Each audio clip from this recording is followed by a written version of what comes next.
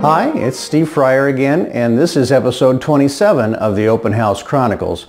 This Saturday, February 10th, from 11 a.m. to 2 p.m., I'm going to be here at 805 122nd Avenue East in Edgewood, Washington, 98372.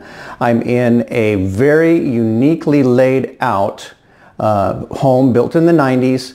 It's 1,832 square feet. 3-bedroom, 1 3/4 bath, but there's some extra rooms around that you just need to come see.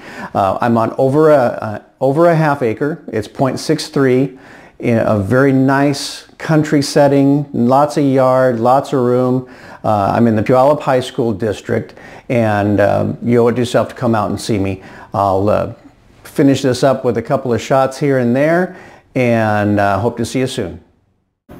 A beautiful wood-burning fireplace, nice big open living area, and a very bright kitchen. Lots of cupboards, lots of counter space. The master suite has some really interesting vaulted ceiling roof lines.